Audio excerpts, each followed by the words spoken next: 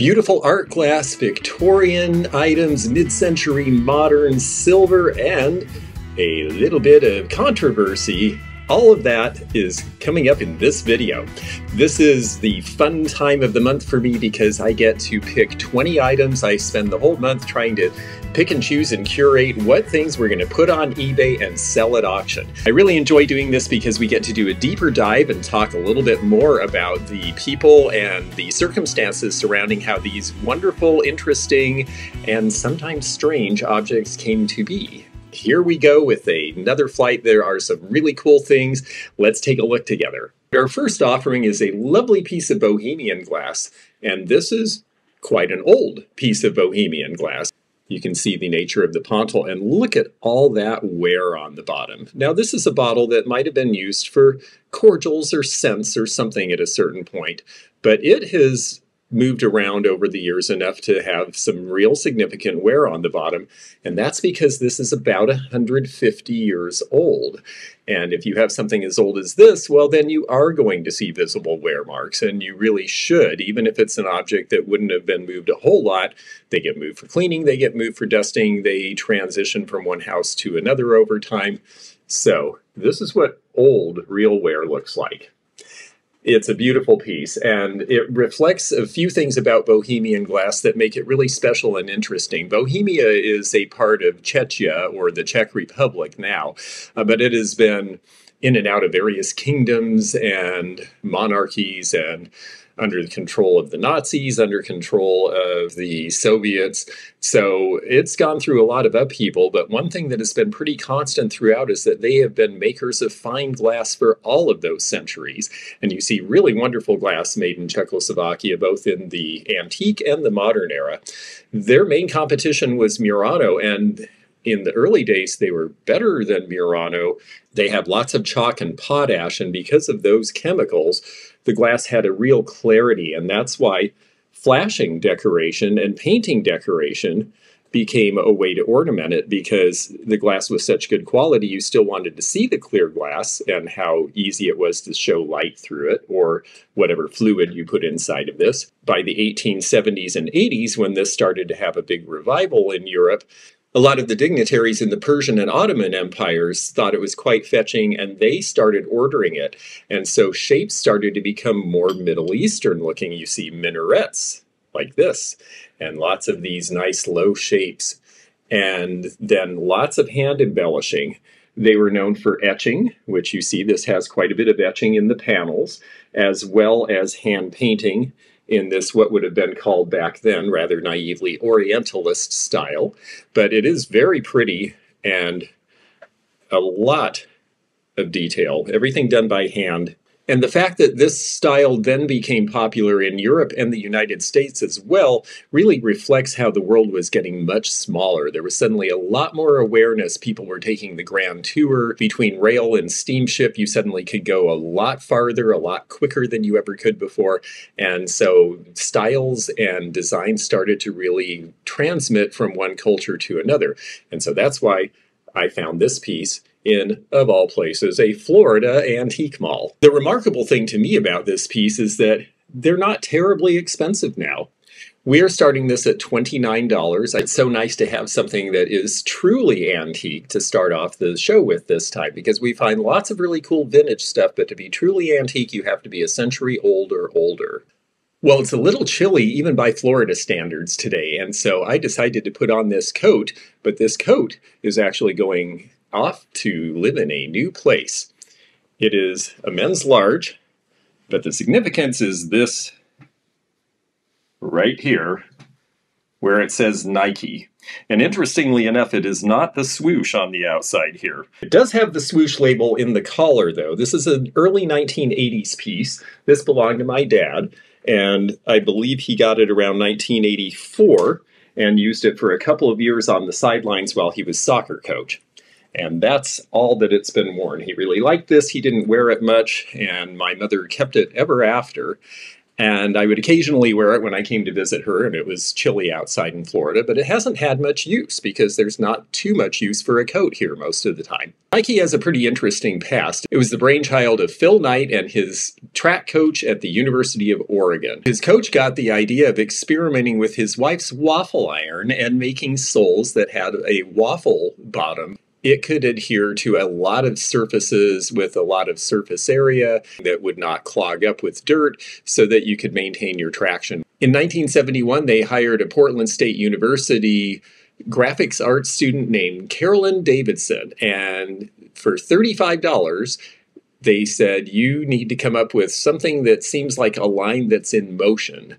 And she came up with 5 different designs, and one of them was the famous Nike swoosh. But they didn't use it on everything at first. In fact, Phil Knight didn't even really like it at first, but he said, well, I'll get used to it. By the 1980s, the swoosh had become a part of the logo, but there were still some transition pieces and some throwback pieces, and that's why you do not see the swoosh on the outside of this jacket. When the company went public and started to do well, he presented her with 500 shares of stock, which were worth $85 then. They're now worth $4 million.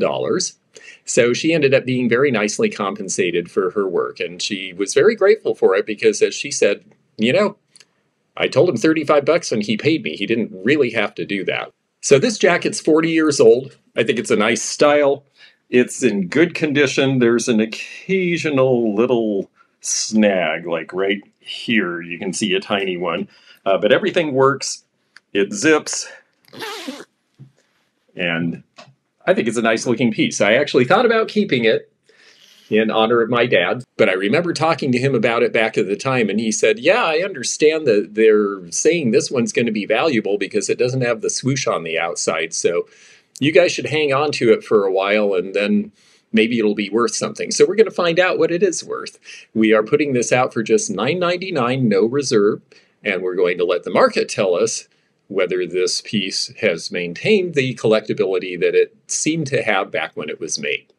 My next piece actually came from my mother's collection. She didn't wear a lot of jewelry, but she had this in her jewelry box, and I just love it. It is lucite. It is 1950s. It looks like one of the Friskies promotions, but it is a pin with goo goo googly eyes, as the song said. And that is where the notion of Google eyes came from. Barney Google and Stuffy Smith are one of the oldest still running comic strips in the Sunday Funnies. And Barney Google had big whites to his eyes. And in 1923, there came a song called Barney Google with the Goo Goo Googly Eyes, and Google eyes became a thing. By the time this pin was made, around 1960, Google eyes were something that were applied to all sorts of things, everything from jewelry to little cotton balls that were made into little critters. This is nice because it is carved. It's also in great shape, and the eyes do roll about, which is nice. The coloration on the tongue is in great shape. The pinback's in great shape. This was not worn very much. During the war, lucite became a big material for jewelry because it did not involve rhinestones or using metal, which were needed for the war effort. By the 1950s, these sorts of things were more considered amusing and just for fun or even for juvenile wear. Although this one's a little big for a kid. Just as cute as can be. I'm starting it out at $9.99, and we have a buy it now of $45, which is what carved pieces like this typically go for with the eyes. Sometimes they go even more, so that might be a deal for someone. I like to put a combination of buy it nows and some things that we're not really sure where the price is, we let run for the full auction so that we can get an idea of what the market is at a given time. A lot of people think that I'm taking a big risk selling some of these items on eBay, and in some cases, yes, we are just taking a shot and seeing what the market is for things that we are not seeing out in the market. And this next piece is a good example of that. We haven't seen any sell recently, so we don't really have an idea of where the price is on these now, but this is a really interesting, way ahead of its time piece. This is the Zerby rotating toothbrush. And you see the patent dates, they date to 1937. Alfonso Zebri and his brother were both inventors in Bellefontaine, Ohio. His brother is actually known for this really cool tubular steel furniture called Tex Steel, which he patented. as well as this device, which was used in the Second World War by the US Navy. But Alfonso had this in mind, and wow, was he ahead of his time. The rotating toothbrush is all mechanical. You crank it with this, and when it's cranked and has a good charge, there is your rotating toothbrush. So no electricity required, because in 1937, a lot of people still didn't have indoor plumbing, let alone electricity in a bathroom. This was a premium product. This cost $15 in 1937. It came with several heads that you could exchange so the whole family could use it to save a little bit of money, and they each had a different color in the background. This one only came with the original white. But for most families, even if you could exchange the heads and everybody could use it, $15 for a toothbrush at a time when a toothbrush cost about 25 cents was something that was just not in most people's budget. Now, it did sell at Macy's and Lord & Taylor and some of the bigger stores in New York. It was just starting to get its footing, and then the Second World War happened, and all the little gears and parts it took to make it do this suddenly were in short supply. And because of that, the Zerbe toothbrush did not survive the Second World War. It was so far ahead of its time, though. Tests showed that it got rid of 3.5 times the bacteria that a manual toothbrush did. We're doing this at auction because we haven't seen one sell, and we're not seeing a bunch of comps out there. And when I see something that's unusual and scarce, I figure, well, we're going to let the market tell us. We're starting this at $49. If the right person who understands my fascination with this sees it, well, then it might go for $100 or more, and we shall find out together. Because one of the great things about doing these experiments is that you folks can follow along, look at the eBay listings, and of course the links are in the description, so you can bid if the items are still available, but you can also go and check completed sales to see where these things end up in the marketplace. This next piece is a personal favorite of mine. I have always been partial to this particular chalice. This is made by Blanco Glass, and it was one of their very first designs by Winslow Anderson. Winslow Anderson was an amazing designer. He was the first in-house designer at Blanco. After the Second World War, Bill Blanco Sr. saw the opportunity to go up market if they had a designer behind this. So he contacted Alfred University in New York, which was very famous for its ceramic school. They said, Winslow Anderson is great, you should talk to him. So Winslow Anderson went from New York to this little town in West Virginia, fell in love with it, and decided to take the job and become Blanco's first in-house designer, even though he didn't have direct experience with ceramics, because like he postulated, well, ceramics and glass, they're all fluid, and he said it only took me a few days watching them work with the glass to get the idea for what we could do, and then he just was off to the races. He made so many great designs. They tended to be very elemental and straightforward and simple, by comparison to some of the later designs Blanco did with other in-house designers. But this one is the air twist chalice. So this is a very carefully controlled twist in the stem. That was something that had actually been developed in glass a century before. Air twist is actually a rather old design idea, but it looked great in a modernist shape like this. This is a nice honey amber color. They made it in various colors in the 1950s. In 1950, Winslow Anderson won the Corning Museum of Glass Award for the bent neck bottles, which was a pretty amazing thing. He had done the bottles upright, and one day as he was working on a restyle, one of them slumped in the kiln and the neck bent. And he thought, that's a pretty neat design. And that mistake ended up being the award-winning Corning Museum Art Glass Piece of the Year in 1950. So Winslow Anderson's reputation was made, and he started to be courted by a lot of other big companies. He ended up going to Lenox in 1953 and doing a lot of their designs in their dinnerware and porcelain tableware through the 1970s. He ended up moving back to Milton, West Virginia, and spent the rest of his life there. So something about Blanco and that experience just really spoke to him. The Olympics take money to host, and of course the dirty secret inside the Soviet Union around 1980 was that the country was actually starting to do pretty poorly financially, and the Soviet rule was not bringing people happiness or prosperity. And because of that, The Olympics were intended to showcase Moscow's ability to compete in the world, to be a major player on the international stage, and to bring badly needed revenue. And one of the ways they were going to make that was by selling these coin sets. You see the Moscow 1980 Olympic design there, and lots of paperwork telling you about the wonderful set that you're getting, and it really is a beautiful set. There's 2 layers. These are 10 ruble and 5 ruble coins. 10 rubles in silver, which these are, is approximately 1 ounce each. And 5 rubles are about half an ounce, so you can tell the difference, the smaller versus the larger coins. Most of them depict events happening at the Olympics or the Olympic Circle. One has the CCCP logo on it, and there are some that show various sites. You take that out, and here's another layer. And these, of course, were the summer games, so these are all going to be summer-related sports like rowing and bicycling and those sorts of things. 1980 was a time when the Hunt brothers were trying to corner the silver market, so the price of silver was going up, and the hope, of course, in Moscow was that they were going to benefit from this run-up in silver and that they were going to sell a lot of these sets. They sold some of them beforehand, and then they invaded Afghanistan. And in protest, the United States and 65 other countries refused to take place in the Moscow Summer Olympics.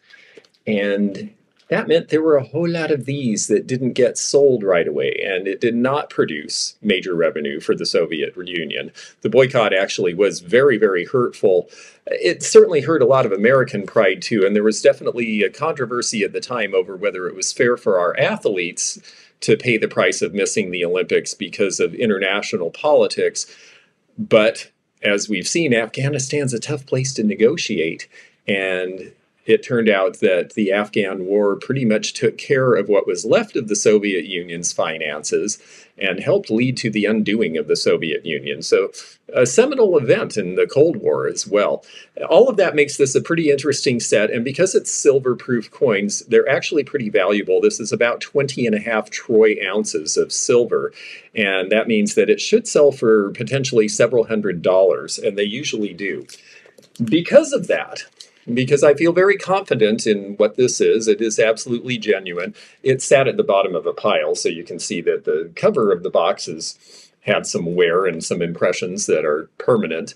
But because we feel very confident that they will find their right price, we are starting this at $9.99 with no reserve. I had the chance to pick up a few of these, and I find them so interesting. This is Esquire, the magazine for men. This was the men's magazine before Playboy came out, and they had some similar issues that Playboy ran into, in part because of their illustrator, Antonio Vargas.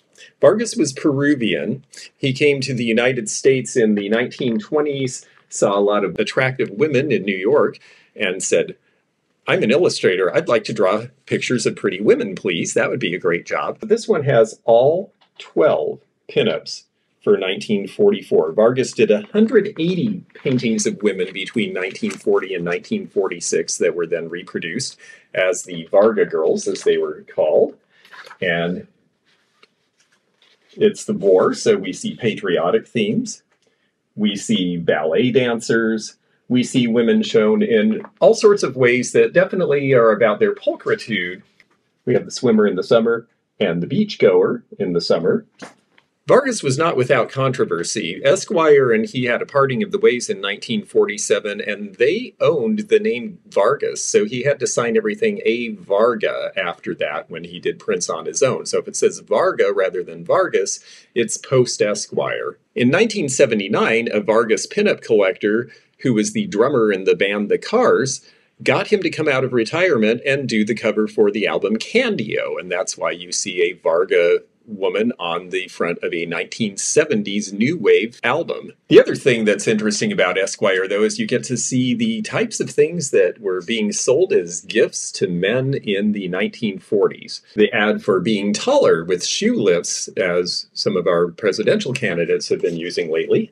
And because it's the war, of course, first among fine gifts are war bonds. But right across from that is an ad for the Zippo lighter. They did a lot of early Technicolor advertising in this. These magazines heralded back to the early era of magazines where they were supposed to be beautiful and interesting to hold on to. And somebody did, and that's a great thing, because while a lot of these have long since ended up in a landfill, we have this one in perfect condition and none of the pinups removed.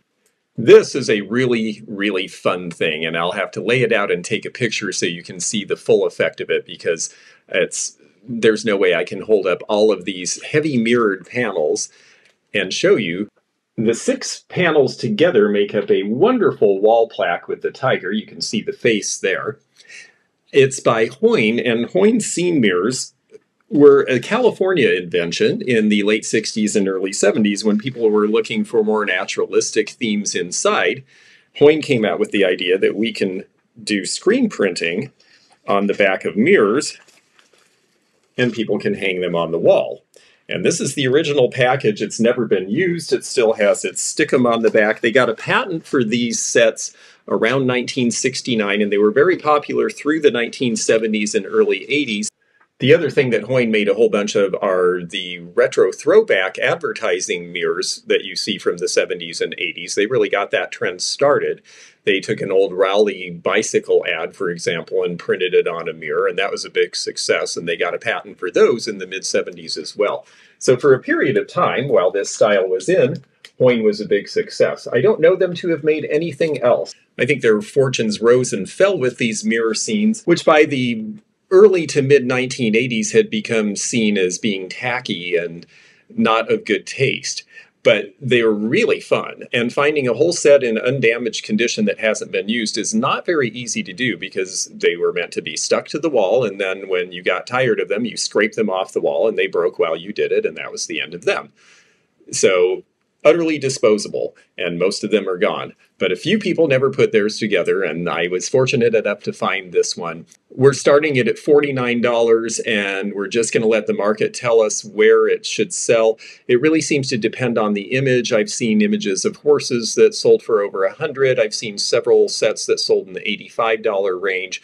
It really just varies so much, and the tiger has not been for sale lately. So, like I'm fond of saying, on eBay, just like anywhere else, if you have the only one, you have a good chance to sell it.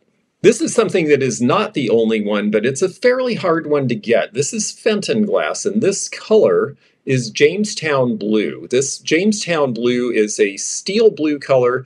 Funnily enough, this was made in 1957 to 59, but 25 years later, I was at a prom and I was wearing a suit this color. So this color came and went in fashion, and the 80s were the next time it came up. Well, by the 80s, a lot of people were collecting older Fenton, and they started to realize there's not a lot of the Jamestown blue. Like a lot of the crested lines, of course, it has a crest on the edge, but this is cased glass, so the crest is white and the body is the color, as opposed to most of the crest lines, which are the opposite. So this is a hard piece to find because this color is popular now and was in very short production during a time when the economy was not really good, so there wasn't a lot of it made. It does not have a Fenton mark because it predates that era of Fenton. But again, look at the edge there. It's not as worn as that Victorian piece, but you can tell this has been moved around a little bit. It's not a brand new piece of glass, and it is a cute style and a great color. And even though this is a fairly regular design for Fenton, the fact that it is this unusual color is what really makes it with the collectors. We are starting this at $29, but I expect it will probably sell somewhere in the range of $60, which is where I have the buy it now set. I want to thank my level 2 and level 3 members who get early access to this video because whether it's on Patreon or on YouTube, the level 2 and 3 members, their extra contribution is what makes it possible to take the time to present this to you. And I really appreciate their contribution because we get to eventually roll it out to everyone. But if you want to see things first, when they're first listing on eBay, you do have to be a level 2 or 3 member. If you're not and you're interested, you can look below the dash line in the description of any video to find out more about memberships.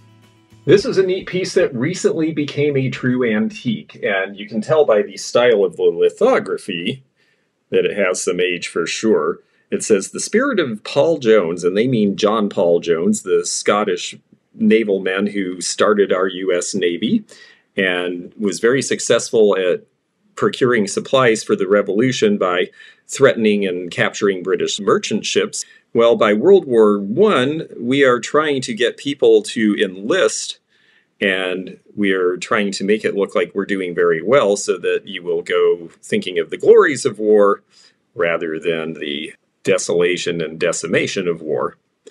It is really wonderful in terms of the color. This has been preserved on foam core for a long time, and so it doesn't have any bumping or rips or tears or any damage at all. It's in really good condition, and the graphics are quite stunning and very poignant for the time. The printer on this is E.J. Renish, and you see 1918. This is the last year of World War I. Renish was an American illustrator from Chicago, and he did a lot of patriotic work around the First World War. And a lot of his work, because he was in Chicago, and this is right after the Great Northern Migration, where a lot of black people moved from southern cities to northern cities in order to find more opportunity and hopefully fewer Jim Crow laws.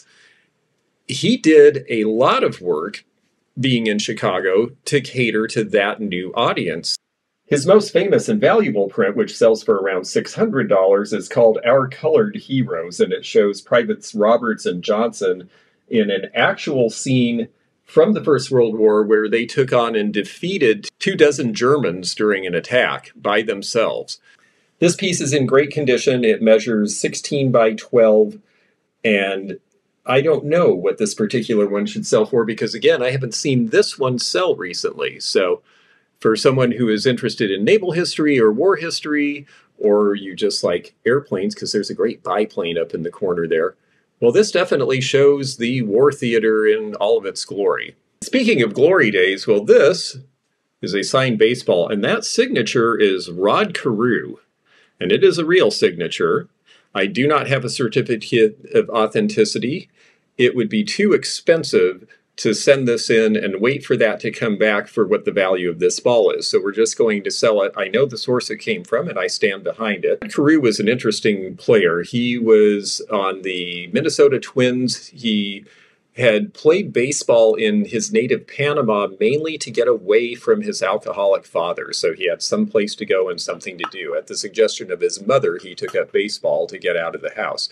She eventually left Panama with Rod and came to the United States. It was his high school years, and he didn't play baseball. He didn't see that as his future, but he was a good player, and when he got out of high school, somebody convinced him to try out for the Bronx semi-pro team, and a scout for the Minnesota Twins saw him, had him do a tryout, and was so impressed he canceled the tryout halfway through because he said, yeah, we're going to pick you up and we don't want anyone from the Yankees to see you. It's amazing to think how little baseball players made back then.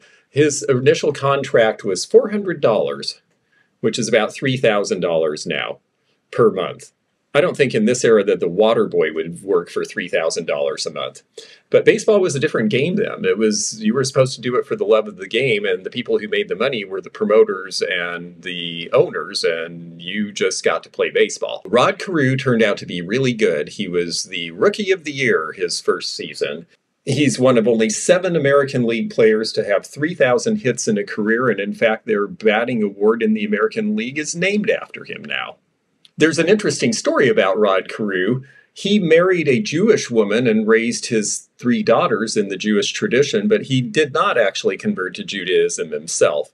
And a lot of people have made that mistake, including Adam Sandler in the Hanukkah song, who said that he converted. Not actually true. This does come with a nice little plastic cube to keep it safe and clean, and is going to start at $49. We have a buy it now of $89, which is typically about where these sell. I just bought a wonderful collection, most of which are going to shows with me, but one of which had to go to show you because it's so sweet. These are little purse perfumes in guilloche with enameling and hand painting. And they are just gorgeous. They are marked sterling, so it is sterling silver. This is going to date to about 1920. Fabergé really made guilloche very, very popular in the early 1900s. The way guilloche is made, you notice it has, if you look past the flowers into the yellow, you'll notice it has a texture. They use turning equipment, lathes, that create a geometric background in metal. And then they pour enameling that's translucent into it, so you can still see the design through the enamel, even though it gives it a lot of color.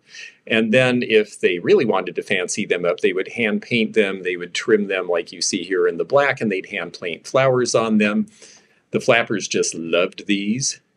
And so did the Gibson Girl era. They are very sweet little boudoir collectibles. I bought a large collection here in Florida, and it's just wonderful to have these. You just don't see them come up very often on the market. It's not something you're going to typically find in a thrift store for sure. I have not actually ever owned the perfumes before.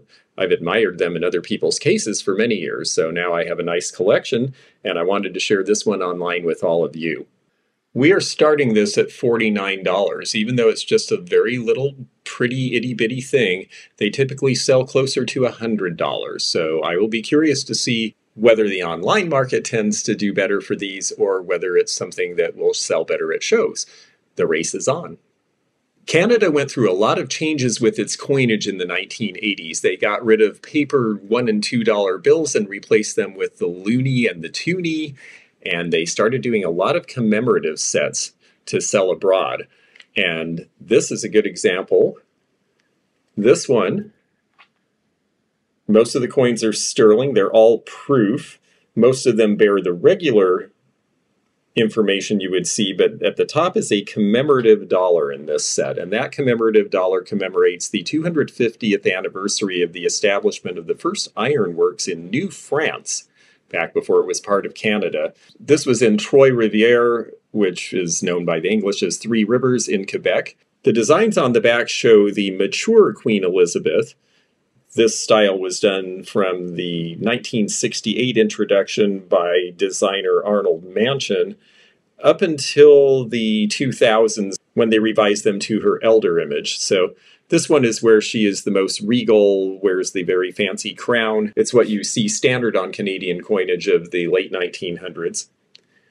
But the reverse, for the special one at the top there, was designed by Robert Ralph Carmichael.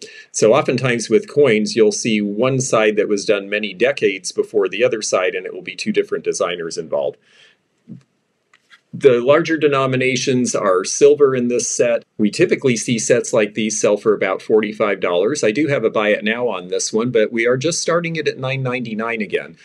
I feel very confident with coins because they are so widely traded. Unless you have something that's really, really rare and significant, you can put coins on eBay and you're probably going to get, if there's silver value, about what you should no matter what you do.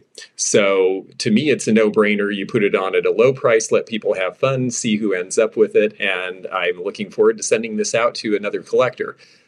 I collect Canadian coins as well, but I actually saved the one for the 100th anniversary of the founding of Vancouver because that's more relevant to where I've been in Canada. A lot of the costume jewelry that was made in this country was made up until the 1990s and later in some cases. This is a good example. This one is JJ. This came from my mother's collection as well. And JJ, which you see the mark on the back here, is something that you will potentially find in a thrift store because a lot of people do not realize that they quit producing about 15 years ago.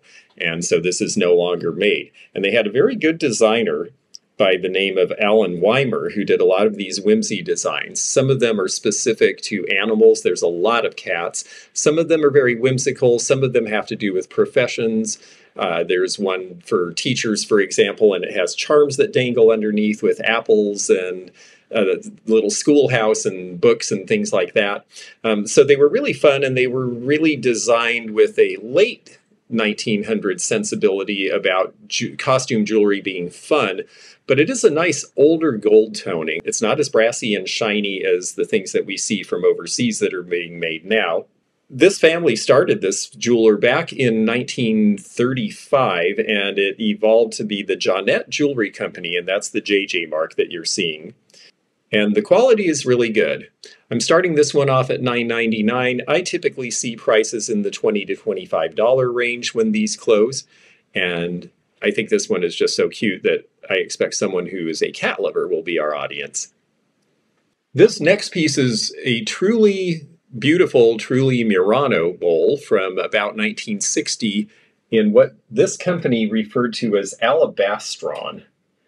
And if you can see it where I can with the light coming through it, boy, is it beautiful. You get all sorts of different colors. It is cased, so it's cranberry cased with white and then a clear layer. I just really love the way that this is very uniformly formed, the way that they've made it. It is a Murano piece. It is signed S. Puccini, not to be confused. There you go. There's your mark. Not to be confused with the composer, of course, and not to be confused with Leonardo Puccini glassware, which is clear and is actually made in Germany. It's nice that this has the Puccini mark on it because we know this is a legitimate Murano company, and so there's no question about its origins. With all of the fakes being made in Murano, looking for signed pieces that are attributable really does make a difference. S. Puccini produced at least from 1948 into the 1980s. I've seen pieces that have an Art Deco style Deco Revival mark from the 80s in a paper label that are marked S. Puccini.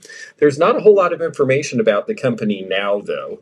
And so because of that, it's really about the beauty of this piece, this alabastron, which is what they called this. They did a lot of things that look like alabaster in glass because alabaster is a very popular material that largely comes from Italy, and they were seeing a lot of the alabaster companies having success making figures and pieces out of it.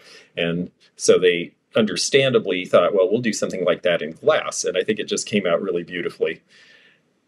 There are only about 1,000 glassblowers left in Italy now, and that's down from a peak of 6,200 in the 1950s.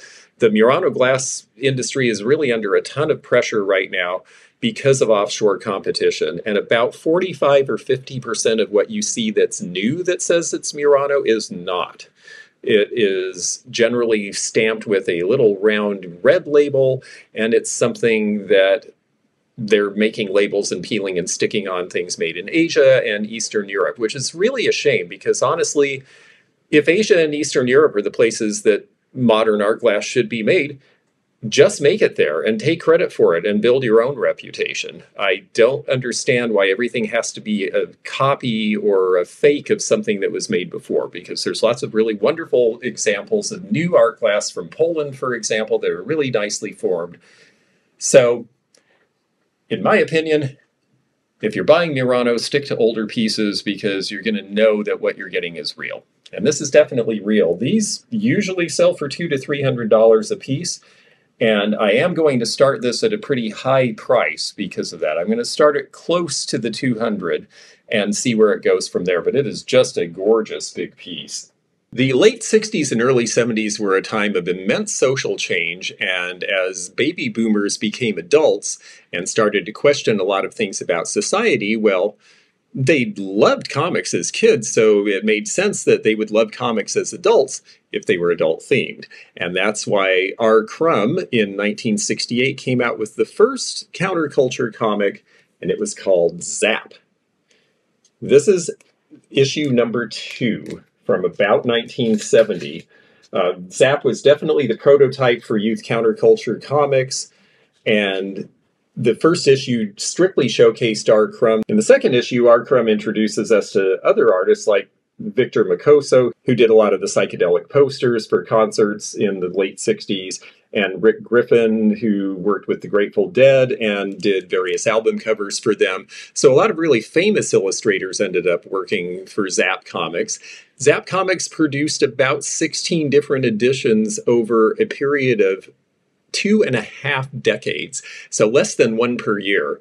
And the original editions were kind of small, especially the first two. The first one only printed 3,500, and this one, which is by the original printer, they have been reprinted by other printers later, but this one is by Apex, which was the original publisher. It's gags, jokes, and cosmic truths. Fortunately, they were smart, even though they were selling it primarily initially in Haight-Ashbury area of San Francisco and through head shops and other places that only adults would go. They knew it looked like something that a kid might pick up, so they made sure to not put anything really extraordinarily naughty on the covers. But it definitely says adults only for a good reason, because a lot of this is, some of it's sexual in nature, there's drug references, it's definitely of the counterculture of the period, and it is absolutely not about being politically correct at all. This is edition number 2, a very hard one to find, especially in this kind of condition. These came from a collection, probably the largest counterculture collection in the country, and the collector is very careful about condition on these things. So this one is near mint, and I'm leaving it wrapped in the cellophane.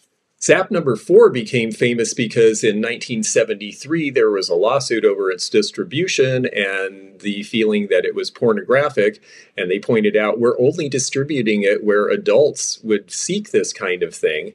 And the Supreme Court, as a result, changed the definition of obscenity to mean that it was in the eyes of the local jurisdiction. So local jurisdictions could determine whether something was considered obscene, rather than there being one definition on a national level. And their point was, we're selling this to young people in San Francisco who know what they're getting and want this content.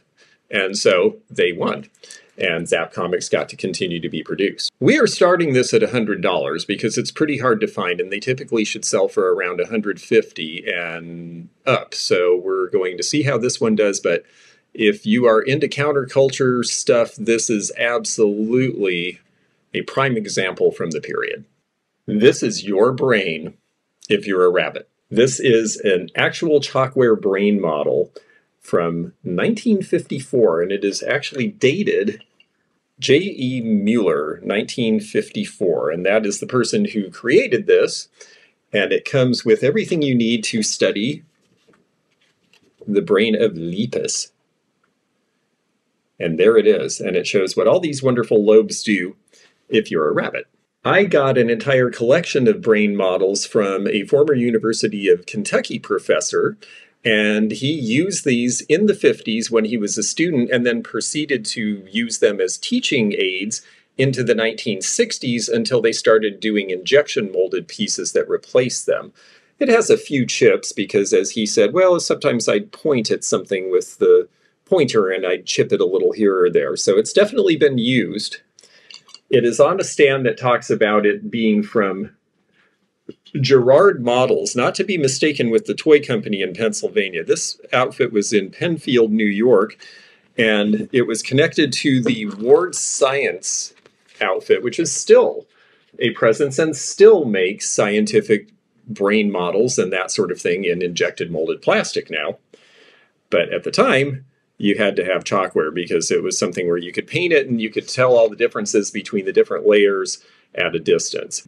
They also made things like those cool nuclei models and models of atoms and all sorts of really neat stuff.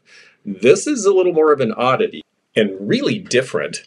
I have to say that I have not seen another one for sale since I got this collection 10 years ago, and this one somehow was set aside and hadn't seen the light of day for a long time. And I thought, well, I've got to share the last one I have with our collectors, because if I'm not seeing these, you may never see one again either. Now, for some of you folks, you may be happy not to see any anymore, but it is definitely an oddity, and medical oddities and scientific pieces tend to do very well. These usually sell between $75 and $100. We're starting it at $39. And we'll see who wants to have fun with this. I don't think it's going to end up being in someone's Easter display, though. I have a friend who loves her Swedish heritage and loves these little guys and has a big collection, and she inspired me to try to find one to share with you. And this is a Dala horse from the town of Mora in Sweden. Dala actually is a shorthand for Dalarna, where in central Sweden, where these originated. These first started to be done in the 1700s by woodsmen who would carve them for their children to play with during the long, cold winter months, and they were generally just monochrome. Well, by the 1800s, it became popular to paint these in all sorts of bright colors, similar to the toll painting on Swedish furniture or inside houses, because it was something that they had the skill to do. They were already doing that sort of painting for themselves, and because it was a bright, happy thing to share with your kids. Now, the oldest dollar horses typically have a different piece of wood laid in here, so instead of just being kind of canted at the corners like this is, it's actually visibly a separate section. This one is a 20th century piece. This orange color should date it to about the time that orange was really hot, around 1970.